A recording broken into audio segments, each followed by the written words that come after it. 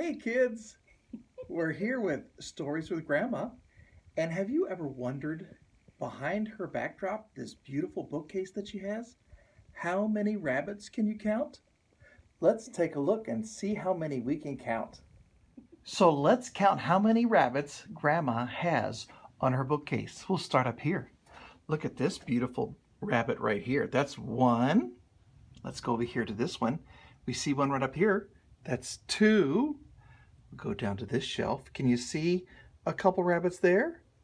3 and 4. Let's go over to this shelf. What do you see there? 5 and 6. Let's go down here with a clock. Don't see anything back there. Let's go over here to this one. Oh, look at there. There's one right there. Number 7. And let's go down here. What do you see?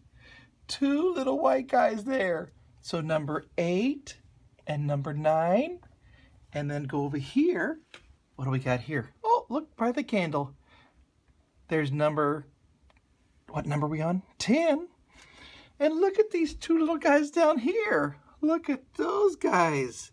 Number 11 and 12. And over here we got one little one way back in the back. 13. And what is that? That's a clear glass one. Number 14. And we've got the stereo down there. And the last shelf. There's one right there, a little white one with little pink ears. 15 rabbits! What do you think? Grandma loves rabbits. Isn't that funny? I've always wondered how many rabbits are on her shelves, and now you know. Okay, have a great day.